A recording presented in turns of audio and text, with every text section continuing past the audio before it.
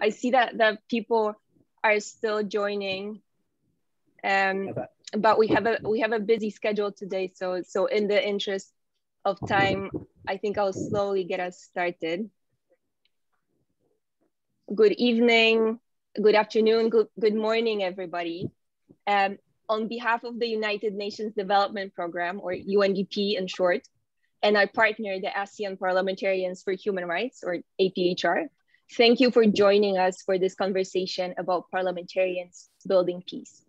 My name is Agata Valchak, and I manage UNDP's project on the parliamentary dimension of the Women, Peace and Security agenda. I would like to acknowledge my co-moderator for this session, my colleague Charles Schubel, who will introduce our speakers in a few moments. Let me start by noting that, especially now that politics in so many contexts is infiltrated or even dominated by violent narratives, it has sadly become unusual for us to speak about parliamentarians as peace builders.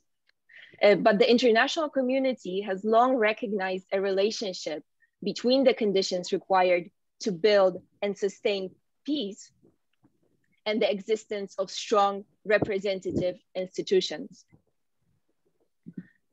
In recognition of this link, UNDP works in partnership with almost 1 in every 3 parliaments globally to support them to function more inclusively, accountably, and effectively. An essential part of this work is about empowering the participation and representation of women and girls. Thanks to support from the government of Norway, we've been working to innovate and integrate this work more fully within our broader mandate to promote sustainable human development and peace. And this is how our support to women parliamentarians as peace builders has come about. Violence and hate speech against women in politics is not a new problem that they've had to face. But with public debate moving increasingly online, it's become much less about dealing with sexist or hateful statements with a name and a face to them, and more about a deluge of online hate and abuse from an army of anonymous users, paid trolls, and artificial personas. COVID has compounded the problem. The MPs we've been working with have made it very clear to us that we must, as a matter of absolute priority, work with them to find new and practical ways to navigate digital space. Because unless we all work to overcome and reverse this deluge of online violence, many women will simply turn away from participating in public life, and let alone working as peace builders. This is the reason why we and our partners at APHR are doing this work and why we're hosting this discussion today. We are humbled to hear from a panel of impressive women champions of peace who have been developing their own rules of engagement online, who have been using their platforms to promote a different quality of discourse, and who have been using their mandates to establish legal and moral accountability in the digital space. But before I hand over to our speakers, a few brief housekeeping announcements. First, the webinar is being recorded and will be made available on APHR's Facebook later on. And I also invite you all to participate actively in the discussion by posting your comments and your questions through the Q&A feature at any point during the session. Before our 3 panelists share their thoughts, we'll hear from Helen Clark, who, as many of you know, is the former Prime Minister of New Zealand, a former UNDP administrator, and who currently serves as patron of the Helen Clark Foundation. It's almost 3 a.m. in New Zealand right now, so Helen asked us yesterday to have her remarks pre-recorded and played to us now. And we are delighted that we can open our session today with her keynote despite the time zone challenges. So if I can ask my colleagues to start the video for us.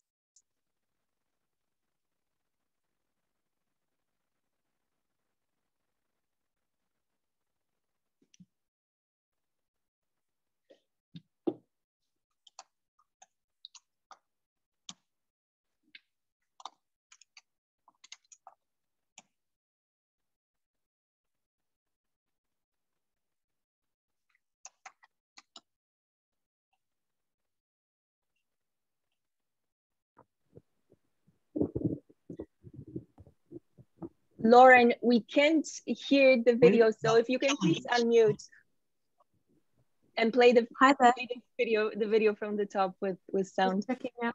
Can you hear now? Dealing with violence and hate speech in the digital back to the beginning, please. 2 years ago, recording keynote address. Let me begin by thanking the co-organisers of this event, UNDP and ASEAN Parliamentarians for Human Rights. We're meeting virtually in the context of the annual meeting of the UN Commission on the Status of Women. It's both an important and a timely opportunity to be discussing the disturbing and the exponential increase in gendered online violence and what could be done to turn the situation around. So, first, some comments about the challenges of dealing with violence and hate speech in the digital space. 2 years ago this month in Christchurch, New Zealand, an extremist murdered 51 people and injured a further 40 in 2 mosques. The perpetrator was able to live stream his atrocities. His horrifying video was viewed over 4,000 times, and it was widely shared across social media platforms before Facebook's algorithmic monitoring mechanisms picked it up and removed it.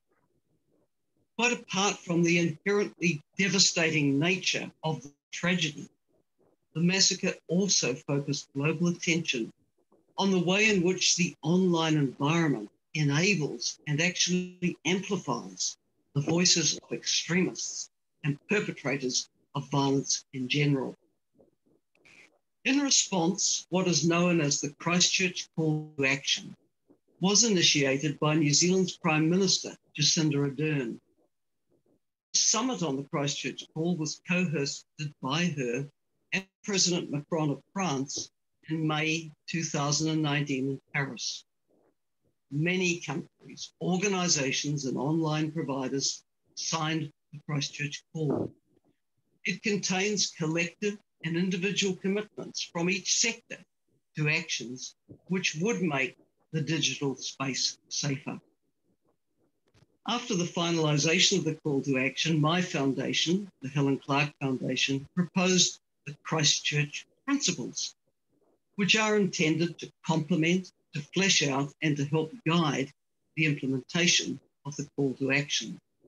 The principles we drew up relate to the spectrum of harmful online content, and they look at ways that inclusive governance could be strengthened in the face of these online challenges. They also encourage engagement in the way that government, civil society and businesses exercise their responsibilities in the digital era. So, what has happened to the call to action, and where could we go from here? Well, despite the grand partnership envisaged by the Christchurch Call, follow-up has been rather limited, and there could be a range of reasons for that. Firstly, no doubt, the global pandemic and the sense of ongoing crisis that's come from that have played a part. But there's some irony that given so much debate and discourse during the pandemic has moved from the in-person to the digital sphere, that perhaps the Christchurch Call hasn't had more traction. We've seen a surge in online violence over the last year, encompassing fake news, disinformation, hate speech, threats, often targeting women and people with particular vulnerabilities. Then, while the Christchurch Call was praised and adopted by heads of state and government around the world, the United States, under its previous presidential administration, did stand back, arguing that its constitutional arrangements, especially the First Amendment right to freedom of expression, prevented it participating.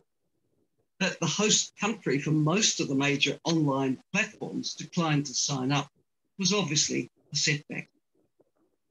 Moreover, the definition of government in the Christchurch Call is very executive branch focused, and that ignores the roles which other branches, including the world's parliaments, can play. This, of course, is not unusual in the multilateral discourse. We tend to overlook our parliaments, despite their being so important. Then the big tech platforms have not been universal subscribers to the Christchurch call. And those which have endorsed it have applied the safeguards which it envisaged a bit unevenly. So taken all together, the factors I've just described have limited the creation of a better enabling environment in which civil society could realistically take effective action in support of the Christchurch call. So what could we do now? Especially in light of the rise of online abuse and its dangerous potential to discourage women from public and political activism, it's time now to recommit to the principles underpinning the Christchurch call. We can't allow threats to representative democracy to go unchallenged. Moreover, unless we encourage the broadest and the most inclusive participation in public life, we don't have much chance of achieving sustainable human development. At this time, when progress towards the 2030 agenda has been reversed by the pandemic, it's not acceptable. In recommitting to the Christchurch call, in the context of a renewed commitment also to the Sustainable Development Goals and to reinvigorating inclusive and representative governance, it's important to look at what is working in practice. Therefore, the perspectives of the 3 women MPs and the civil society leader who are about to share their experiences in this event are very valuable, as is the discussion which will follow. In light of the situation I've been describing, their work in practical peace building, including on how to displace online violence and insist on more respectful forms of dialogue and discourse, is of great importance, and we must heed their words. I was proud to be UNDP administrator for 8 years, and I know that it continues to be the world's biggest provider of parliamentary development programming, and that all such programming includes a strong gender component. So I was very pleased to hear that a UNDP global project funded by the government of Norway to support women parliamentary peace builders has helped bring today's discussion together. And I truly wish the project and the women parliamentary peace builders everywhere every success in their important work. Thank you.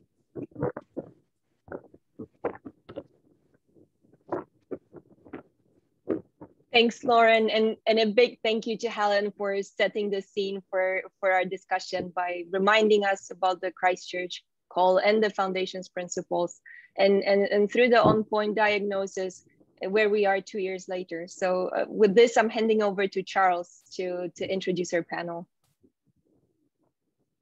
Thank you very much, Agatha. Distinguished guests, ladies and gentlemen, I can see from the participants list that we have a wealth of knowledge and capacity on the issues of governance, women's participation, and the need to build and sustain peace in this forum today. So I do very much look forward to, with Agatha, moderating the discussion in the Q&A as we go forward. But without any further delay, because we have such a rich resource in our panelists and our discussant, I'd like to begin the panel presentations now. And to that end, I want to introduce the first speaker, the Honourable Aida Kassimalieva. Aida Kassimalieva has been a member of the Parliament of Kyrgyzstan and its Vice Speaker since 2017, where she's focused on women's rights and the empowerment of vulnerable groups, including by championing various efforts of members of Parliament, civil society and others. Prior to her parliamentary career, she was a journalist and a producer in both Kyrgyz and international media, where she focused on women's rights and social issues. Vice Speaker, it's a particular personal honour for me to welcome you again. 2 years ago at ASEAN also one of our key speakers, and especially in light of the work you're doing in the current political climate, we very much look forward to hearing from you.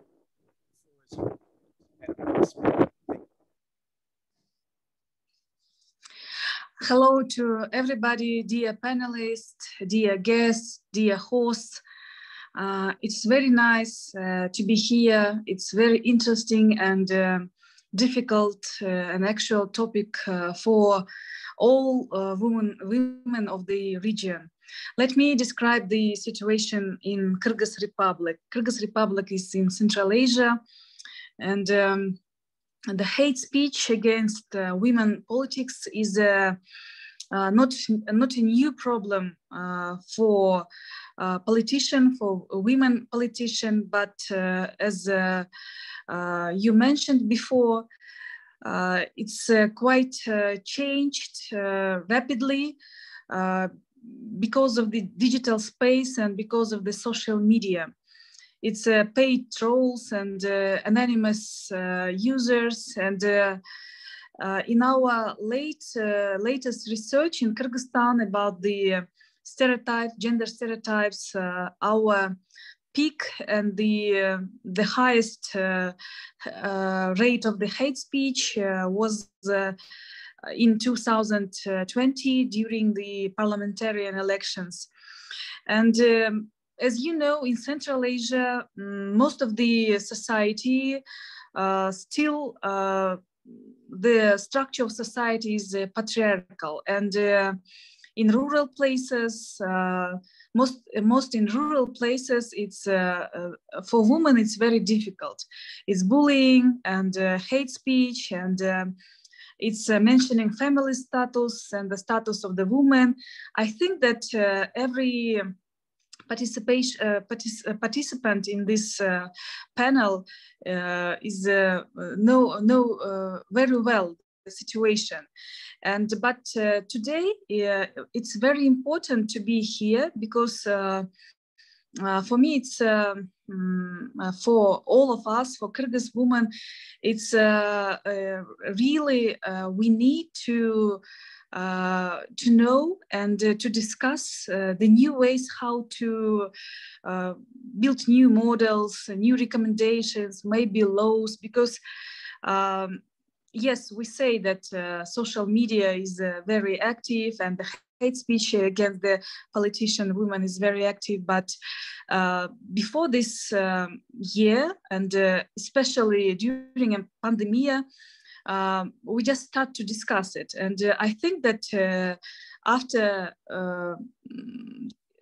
this discussion, after all researches, we can come to very important decisions. And as a parliamentarian of Kyrgyz Republic, I think that we have a very strong parliament, and in parliament, the experience of the gender council, we have a gender council, and it's very inclusive. And also we have a very vibrant civil society, a very active civil society, very active media, and the democracy process in Kyrgyzstan also is very active. It's very strong. And this gender council and caucus of the women parliamentarians are working together with the leaders in rural places, with NGO, with civil society, with government. And we always meet with women during the pandemic online, before very active in rural places.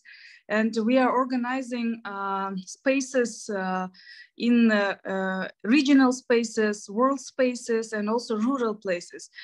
And also discuss with the women, meet with women, motivate them, and also hear their suggestions. And I think it's quite effective, and we can say that Kyrgyz parliament and women in parliament made a huge work about it. And but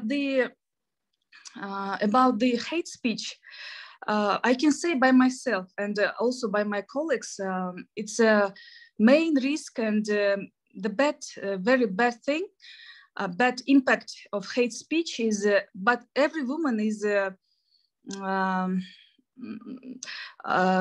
afraid and not saying her opinion, and she's very censored, and she say only very not sharp things. We shouldn't do this. And also the main problem is I don't know how in other society, but if you are active woman, if you are a leader, if you are in parliament, other women, they don't support you usually. And support the parliamentarian and women parliamentarian, and also support politics, women in politics. It's also a very important topic. It's a new topic, and psychological support and trainings, and to give some tools. It's quite a new sphere and very big job to do.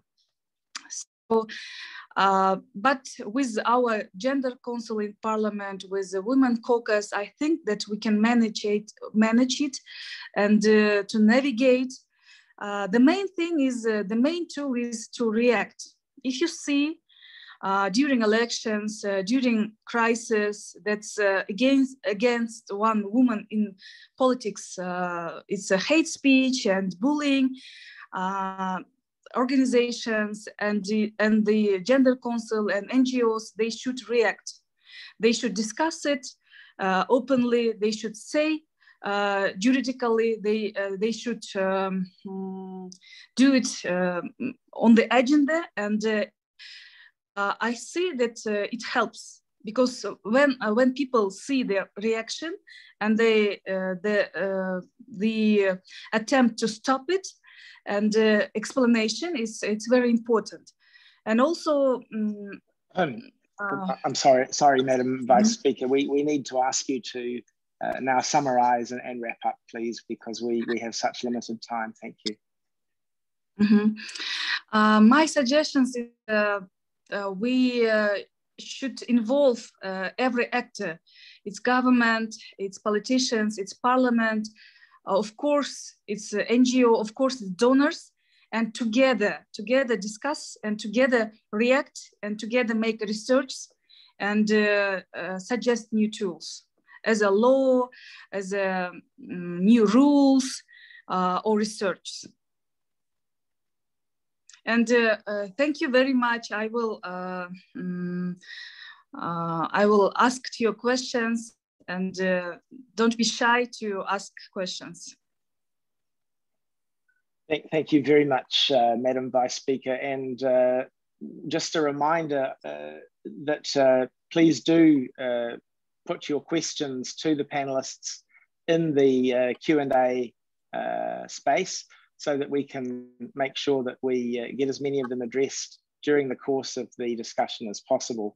Also, apologies for the initial problems with sound, both with Ms. Clark's pre-record and then with my introduction. I hope we've resolved those now. I'm now delighted to turn to our second panelist, Kasturi Rani Pato, whom I had the pleasure to first meet 2 years ago at the annual meeting of Parliamentarians for Global Action in Cabo Verde, where we had extremely useful and interesting interchanges on a range of issues. Kasturi's been a member of the Parliament of Malaysia since 2013. She's an active member of our co-host, ASEAN Parliamentarians for Human Rights, and currently serves on the steering group of the International Panel of Parliamentarians for Freedom of Religion or Belief. She's been actively leveraging her social media platform to amplify the voices of women and other groups in the face of all the negative amplification that we see those platforms used for. And she's been ensuring that migrant worker and refugee populations in particular are not stigmatized and marginalized in these fora. So without further ado, the Honourable Kasturani. Pato, the floor is yours. Thank you again for your participation. Hi, Charles. Thank you for that introduction. Honorable Ms. Helen Clark, Honorable Vice Speaker Ida Kasimaliba, Honorable Ms. Humzile Van Dam, representatives from United Nations Development Programs and ASEAN Parliamentarians for Human Rights, ladies and gentlemen and friends. First and foremost, I would like to extend my profound gratitude to the esteemed co-organizers, especially the courageous Desi Hanara, for giving me this opportunity and for inviting me to speak at this timely, salient, and important event. Why? Because there is no best time than now to not just continue, but to promote, increase, and advance the conversation on how to generate women parliamentarian champions and amplify their roles for peace building. While the shift to the digital environment has helped advocacy work to continue amidst the face-to-face restrictions during the pandemic, the challenges presented have also been serious. We have increasingly seen a wave of misinformation, disinformation, hate speech and discrimination, fake news, sexism, racism, religious bigotry, xenophobia, homophobia, as the world grapples with COVID-19 pandemic. As parliamentarians, we are well placed to overcome these challenges through our roles as legislators, political party representatives, and elected officials. But that also does not discount the fact that we are also easy targets by hate mongers. The fourth estate for democracy is power to the press and news media, and must be protected at all costs. The further narrowing for media space on freedom of expression and speech is indicative of governments that are still trapped in the government's knows best fashion, which is a recipe for disaster in this time and age of the Industrial Revolution 4.0. When it comes to issues related to online and offline hate speech, including cyberbullying, we have observed how hate speech has posed a dangerous threat to democratic values and vulnerable minorities, including women. It dismantles open discourse, diminishes healthy political debate, affects electoral democracy, results in non-civilized socio-political discourses, exacerbates societal and racial tensions, and incites discrimination, violence, and hostility.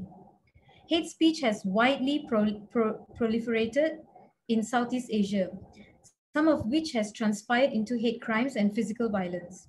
Fear has been generated among communities, and the incitement of hate has spurred atrocities, for example, against the Rohingya community, and more recently on the coup d'etat in Myanmar by the junta military.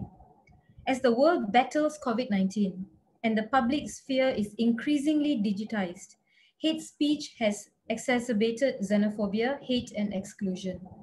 Governments, politicians, and some irresponsible human rights groups reportedly exploited COVID-19 related fears to scapegoat minorities around the world, including in Southeast Asia. Such acts have led to a concerning rise in verbal and physical abuses and discrimination against vulnerable groups, including religious minorities, migrants, and refugees in many parts of the region. And central to those abuses are harmful gender narratives. Excellencies, honorable MPs, ladies and gentlemen, and friends. To address these challenges, I've undertaken initiatives in my various capacities. At the international and regional levels, I'm a member of the steering group of the IPP4, which is the International Panel of Parliamentarians for the Freedom of Religion and Belief. And I'm also an active member of the ASEAN Parliamentarians for Human Rights. Additionally, I'm also in the Executive Council for the Parliamentarians for Global Action. I'm pleased to share with members of parliament here and to those listening that I'm also a member in the Parliamentary Rapid Response Team, short formed as PART, P-A-R-R-T, which was launched last year under the Parliamentarians for Global Action in May 2020. It was set up under the Campaign for Democratic Renewal and Human Rights and serves to respond nimbly, intervening when parliamentarians and human rights defenders and now journalists who are at risk. Most recently, we launched a global parliamentary code of conduct, which we hope would be adapted by members of parliament to use as a term of reference. Under the framework of the joint project of APHR and IPP4, we have established South Asia Parliamentarians for Freedom of Religion or Belief, SEPFOB, which has undertaken a number of initiatives to tackle hate speech and safeguard fundamental freedoms, including the right to freedom of religion or belief and freedom of expression.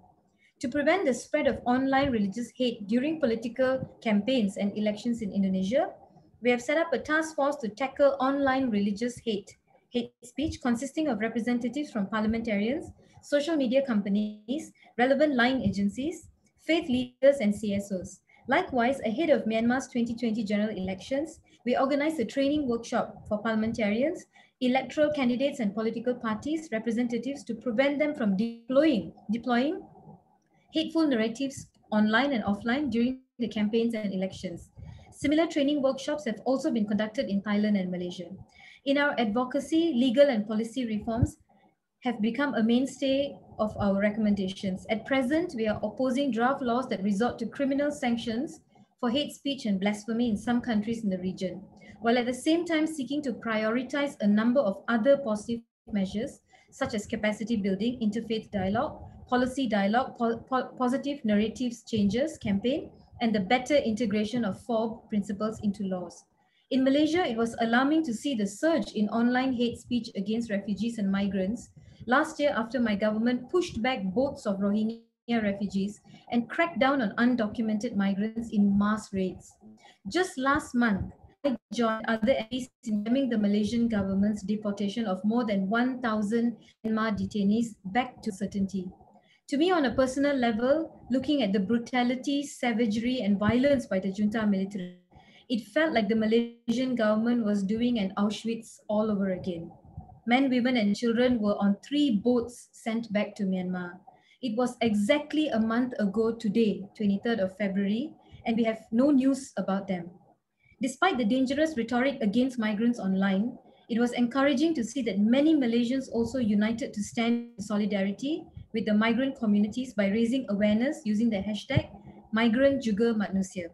I firmly believe that we can use such positive and inclusive narratives to combat hate speech and challenge negative attitudes. To counter the xenophobic rhetoric against migrants and refugees, APHR is working on a narrative change campaign and toolkit for parliamentary Asia to promote positive narratives on migration. Initiatives like can help to shift harmful narratives to ones that are based on human rights. Particularly as women, it is important that our voices are represented and that we speak up for our rights and those of minorities.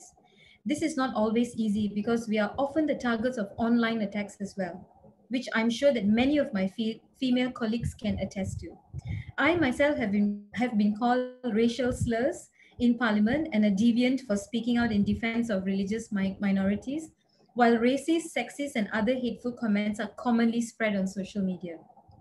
We must stand beside those on the receiving end and make it clear that such rhetoric is never acceptable.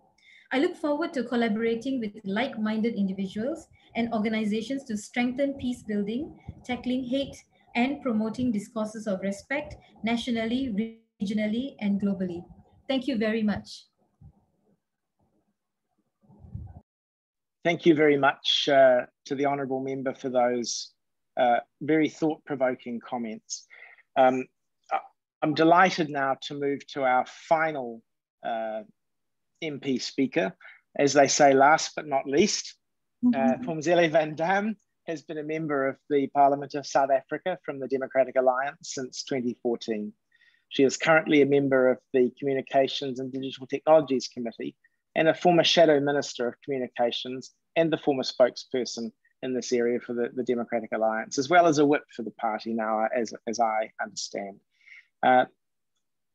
Ms. Van Dam, it's a delight to have you participating. I'm going to call on you now directly to make your remarks. You have the floor. Thank you. Thank you so much for having me. All protocol observed. I think to echo the sentiments of the previous speakers, women politicians are subject to far greater abuse on the online space, not just from hate speech or from hate speech to cyberbullying, to misinformation, to derogatory images posted of us online, and on a practical level, from myself as a female politician, I have simply viewed it as I will not be silenced on online space. I will say what I have to say, and tackling those instances where I think there is hate speech or misinformation, and using the platform, the tools available on the specific platforms to report such instances. And for younger MPs who might find difficulty in dealing with that, I make sure that I provide them with mentorship, make sure that they have the tools so that they can communicate their views, not only just in Parliament, but specifically online, as that's the topic we're speaking to today, and just encouraging them to just keep going. I was in a UNCSW panel last week where there was a lady who wanted to be a mayoral candidate in her hometown in Colombia, and she was saying how afraid she was of joining Twitter because she felt she'd be under severe attack. And all I said to her was like, there's not a single space that us as women cannot enter and have an equal say at the table. Now, just on a practical level, what steps we're taking in South Africa, particularly I'm taking as the representative for my party dealing with social media and the online space. So we've taken very practical steps. As a first one, we have asked Facebook to appear before our parliament, which they are doing in May. And we want to ask them very direct questions about what steps they're going to be taking to deal with disinformation in general. Because the culture that exists of hate speech against women, of misinformation, of cyberbullying, is one that needs to be tackled by the platforms themselves. I mean, we can go in and correct the kind of messaging, but ultimately it's the platforms that need to use their own rules in order to moderate content, in order to make sure that they do not allow for the destruction of liberal democracy. As we've seen, misinformation is the #1 global threat to democracy. So those are the very practical steps we're taking by going directly to the platforms themselves. And I think it's also very important just for each country to have their own public education campaigns about how they relate to women and leadership roles, because we can do all that work that we do on the online space that we do in our various parliaments. But if the misogynistic, patriarchal beliefs continue to exist in the countries that we work in, there's, you are, to use a term, because I can't think of the correct one now, pissing in the wind. So it's really about educating the populace to say, there's gender equality, the voices of women count just as much. But also, I think it's our work as female politicians now to make it easier for those that come behind us. We are the ones at the front lines that deal with the being attacked, and we have to stand strong, we need to stand firm, and we need to be an example to young women in our country to show them that as women will not be silenced, we will continue to speak out.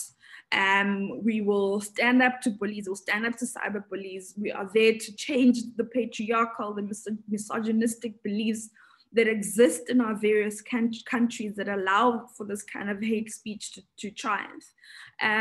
So I don't know if I spoke within my time, but yeah, I mean, to summarize, my belief is it is up to us as women to be at the front line, to take some of those attacks, to make it easier for the ones that will come behind us. Like the women who came before us, made it easier for us to be parliamentarians. I think on social media, we need to take the struggle head on, go to the platforms themselves. I'm also part of the Grand Committee on Fake News, which is a group of legislators from around the world that deal with digital privacy, that deal with hate speech, with fake news. So that's also just a really useful network to be part of for information sharing, to hear what different legislators are doing in their different countries to deal with the proliferation of, I don't like the term fake news, of misinformation, of hate speech, and what steps can be taken to protect digital privacy. Thank you so much for those observations, Phumzile. Very powerful, as were your predecessors. And I think we can see from the chat box, the Q&A, that we're going to have a very interesting few moments following as we conclude the webinar. Before I call on our first discussant, I'd just like to hand back briefly to Agata, because we've been thinking about ways to try to make the discussion as interactive as possible, and she's going to present one of those ideas. Thank you. Thanks, Charles. We now heard from our speakers, and we would like to hear from you. You will see that we've just launched a Zoom poll to learn from you what you think should be the initial priority of elected representatives when they take on the challenge of addressing violence in the digital space. The poll is anonymous, and you can access it by clicking on the poll function in the Zoom taskbar at the bottom. So please fill it out at any point before the end of the session so that we can come back to it as we wrap up later on. Thank you, and back to you, Charles. Thank you very much, Agata. And as both Agata and Helen Clark indicated in the introductory remarks to this webinar, the value of your comments, filling in the poll, responding and sparking off what we've heard from the panelists is very plain to us. We have a program. We've been told very clearly, if you want women peace builders in Parliament, you have to help us to deal with creating an enabling environment. At the moment, thanks to this online deluge of abuse and violence, there's this huge turning away of good women from public life and participation. So the importance of this discussion is to help us, along with a whole lot of other interventions, find programmatic tools and design them, and then help implement them so that we can empower the women that you're hearing from today further. Not that they themselves probably need a whole lot more empowerment, but the whole collective body of well-intentioned women parliamentary peace builders and their male allies, and in Parliament, civil society and elsewhere, to deal with and turn around this deluge of hate. So I want to now call on our first discussant before we open the Q&A generally. Marija Blagovic, welcome. A political and civil activist for almost a decade, dealing with human rights and gender equality. She's a member of the Women's Political Network of Montenegro, a civil society organization, and a former advisor to the president of the parliament of that country. She's currently a trainer for gender equality in political parties and gender mainstreaming in public administration. And she'll offer some comments on what we've just heard before we open the floor generally. Thank you, Marija. The floor is yours. Thank you, Charles. Thank you, Agata. Thank you all for having me here. It is really a pleasure to see some familiar faces. We have had the opportunity a couple of months ago to discuss similar topics. And today I am very inspired by all the panelists from before. It is very kind of difficult to wrap up, to touch upon everything that they have said, but I will just try to make a couple of points and maybe to put it in the perspective of the similar things that Women's Political Network of Montenegro has been working recently regarding violence against women in politics, which can be transferred in a way in violence against women in public sphere as well, because the principle is the same and the tools are the same, and the ways that it is displayed are the same. So I'm very pleased that Ms. Clark at the beginning said that collective and individual commitments from actors in all spheres are very important. And that's what we have been trying to do as well. And Aida also said that hate speech escalated quickly because of the spread of the social media, but also because of the pandemic. And I would agree. I would say that it's a common issue in all our countries, and it has been escalating. I mean, it has been present before, but maybe it is more visible now, and it is more difficult to contain it because we are trying to tackle the new issue with old means, which is kind of impossible. And that's something that a colleague from South Africa said brilliantly, that the problem needs to be tackled also by platforms, not only by those who are using it. So in Montenegro, Women's Political Network, which is a network of women from 18 political parties, from opposition and government as well, we are trying to tackle the issues that we all agree on. We are trying to promote female solidarity. And in our country, we had elections. I think that Ms. Pato said that elections were, that parliamentary code of conduct is something that is very important. And Aida was saying about how violence is more visible during elections. We had elections in August as well. And it is unbelievable how many disgusting manifestations of hate speech we have had during the campaign, after the campaign, because we now for the first time have like 4 or 5 women in government, which is a huge number for us. And it is not only trying to diminish women using their family, using their private life. It is also trying to discourage them from being in politics and public sphere. So Women's Political Network just launched a research that has been done during last year, and it has shown that 9 out of 10 women in politics in Montenegro have been the victims of violence, mostly from the colleagues from their parties. And 7 out of 10 said that the biggest arena where the violence against women is happening is actually in media.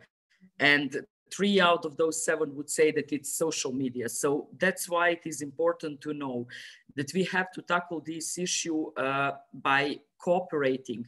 So parliaments have very important role. Parties itself have very important roles because they have internal rules, and those rules reflect on women when they become MPs as well. It is more difficult for them to become it, and the media as well. So our set of recommendation, for example, I mean, regarding Montenegro, but it can be actually used, I think, in a lot of countries in the world, because this issue is very similar, and we maybe have different backgrounds in a way, but we have same problems. Patriarchy is present everywhere, unfortunately. So we said that parliaments, parties and media have to be responsible, have to apply gender perspective in everything they do. They have to be educated. And some of the previous panelists said we are always talking with women. We should be talking with men as well, because they have to be partners. They have to be educated as well. They have to recognize how hate speech looks like. It is very sad when the Speaker of the Parliament or a member of the Parliament who is in charge of the session is not aware what is happening, because if he was aware or she was aware, he would stop it immediately, and that would be example and example and another example. and of course laws that are very important. And just for the end, I have to say that my previous panelist said something that I think is actually very important and amazing, that we have to be strong and that we have to be examples for younger women, because if it wasn't for those before us who actually were basically dying in order that for us to have right to vote, to educate, to be economically independent, we wouldn't be now sitting here and talking about this or having this issue. So I just really hope that we would do better, and that we would leave a heritage for those that come after us, and that it will be a better place and an easier place for a woman to be in politics. Thanks. Thank you, Maria. Excellent commentary on I think what we've heard before. Now, I don't want to waste time, so we move first to a question from one of our participants. I'm wondering if our speakers have any concrete examples or methods, I should probably say further concrete examples, because this question came in relatively early, on how to respond to hate speech. Any examples, especially of successful methods or tools? Any of the panelists is welcome to come in here and present a practical example, please. Well, to give a practical example, if I may go first. Yes, please, thank you. Yes, South Africa is a country where there is a very fractured history of apartheid, where racism can be quite prevalent. And I think on the social media space, what I do is report. And I think it's a very practical example, where there's a very clear example of racism. You report the tweets, and at least on Twitter, you report the tweets. And in most instances, those accounts will be suspended, or they'll have limits put against them. So I think that as a practical example is important. But I think that is just a kind of a band-aid over a greater problem. And to kind of reiterate what I've said before, it takes a whole of society approach to deal with the problem. It requires changing the mindsets. It requires how young men are brought up. The current generation of boys are brought up to respect women. I don't know if there's one singular answer to what is a societal problem. It requires a lot of work that needs to be done, where every single role player has something to do: churches, community organizations, and individuals. It's up to you as an individual, where you see an instance where there's hate speech, that you take a stand. So I think it's everyone's responsibility to lend a hand against what is an issue that is pervasive across the globe, where it has its different iterations in different countries. But I really think there isn't one answer, and everyone must play their role. Thank you very much. I wonder if we could then, I don't want to cut anybody off if they want to make an intervention, but we had a related question to Kasturi about the Ready Response Team. So I wonder in particular whether that's something you could just briefly tell us a bit about, whether it's been activated or you've been able to activate it, whether it has led to a concrete diminution in online violence. I think it's something that probably participants would like to hear a little more about. Thank you.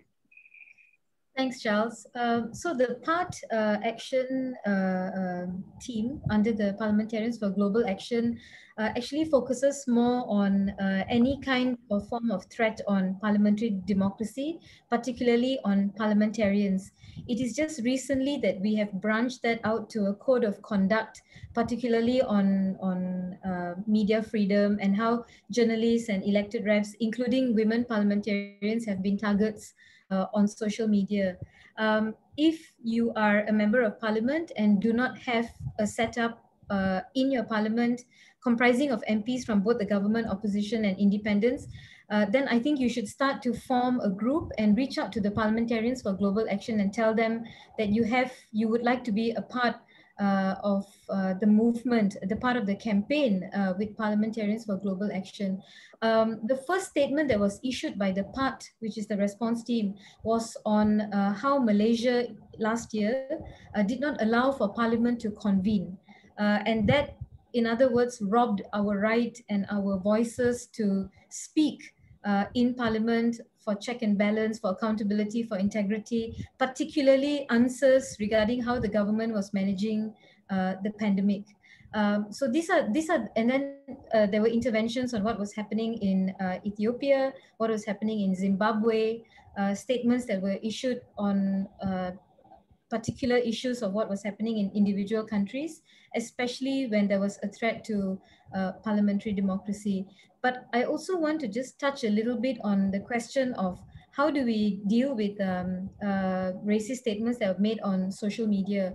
Of late, I normally name and shame, and it has worked. So apart from making a report to the social media management, whether it's Facebook or Instagram or Twitter, I also take a screenshot of the kind of conversation and the words that were used, and I expose them and I say, this is the kind of language that has been hurled against someone. It doesn't matter if I'm an MP or not, but such language exists in our culture, it exists in the system, only because it was never addressed in the first place.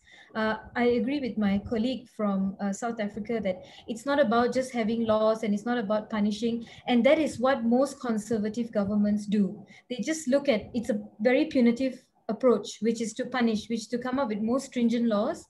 And then it's difficult to draw the line between freedom of speech and expression and what is fake news at the end of the day. So it has to come down to a rehabilitative approach. It's education, it's awareness, it's what we teach our young men and women on what it is, when we speak about gender, when we speak about women empowerment, when we speak about homophobia, when we speak about xenophobia, etc. So yeah, it's not just up to MPs to be talking about it. It's always a problem for MPs. We're always talking about the issue, but then the general public, it doesn't seem to affect them because it's so normal. It's become so social. It's become so acceptable to be called this. But no, today it is this. Today it is a language that was used this way. Tomorrow it will be turned into an action. Just like how there's no such thing as a rape joke. Today it's a joke. Tomorrow it'll be rape, So yeah. And it was interesting because I just read an article in the BBC about my colleague from... I'm sorry. We have to close because we're on time. Very quickly finish this. very quickly then, please. Okay. Yep. It's about this article I read in BBC about our colleague from South Africa and how she stood up for herself when a racist slur was made against her. And I think for those who don't know, you should read up that on BBC. It was very powerful, and I think it was really good that you did that, because that is a message you're going to be sending to a lot of people out, especially young women who have to deal with this kind of language against them. That's all, Charles. Thanks. Thank you. I want to I'm sorry, Aida and Maria, that we won't have an opportunity to come to you for further comment, but I really do want to just repeat again how powerful your interventions were, and thank you very much. First, I'm going to share the results of the poll. You'll see that there's a good mix of suggestions. Partnerships for advocacy, awareness raising, and digital literacy comes up strongly, as does regulation, oversight, advocating the use of new technologies, which we've heard about. I also now just want to do a brief sum up, if I may, because I think for us, I'd like you to hear what we took as panelists and participants from this, and what we're going to take away in terms of programmatic design and implementation. First of all, we heard from Helen about the importance of reinvigorating partnership between government, including parliamentarians, civil society, and tech companies, but making it meaningful and having a proper empowering environment, learning the lessons of COVID and going forward. Then Aida stressed the importance of strong linkages between parliamentarians and civil society, systemic partnerships to create spaces and voices for women where they could speak safely and discuss the issues that matter, and then ensure that their representatives took those issues forward. Kasturi, you very powerfully highlighted for us the fact that this is this phenomenon is an awful phenomenon, a disenfranchising phenomenon for women, but it also applies across the board: LGBTI people, religious minority members, immigrants, the most vulnerable in society.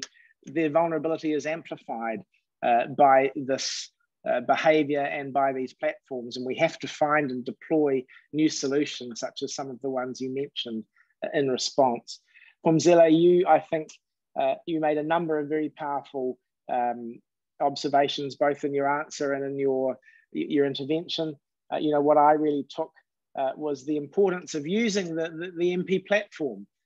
Summon the tech companies, name and shame, as you said, both you and Kasturi, the importance of using every aspect of the parliamentary role, representation, oversight, potentially lawmaking.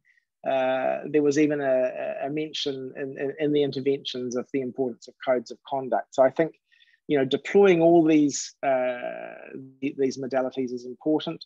You also mentioned the importance of education and of women champions empowering those who are yet to come. And I think, particularly in response to one of Aida's observations, it's very important we don't neglect the vital importance of growing such champions and empowering them to act as mentors. And Maria, I think your echoing of the importance of the civil society parliamentary partnership and your agreement that this problem has increased exponentially and just must be dealt with if we are going to be able to continue to see great women acting as peace builders in the parliamentary forum and across society was a very powerful one for us. Dear panelists, dear participants, my colleague Agata, co-organisers from the ASEAN Parliamentary Human Rights Organization, thank you so much for this. It really is very, very powerful from our point of view to have heard these interventions and to have learnt from them. We will be delighted to hear from anybody offline who's been involved in the event and who wants to offer any further observations. And we were particularly delighted to continue to work with our three MP champions and Maria going forward. Thank you again. Good night from Bangkok, and I wish you all peace and a very good day or evening wherever you might be. Thank you again. Thank you.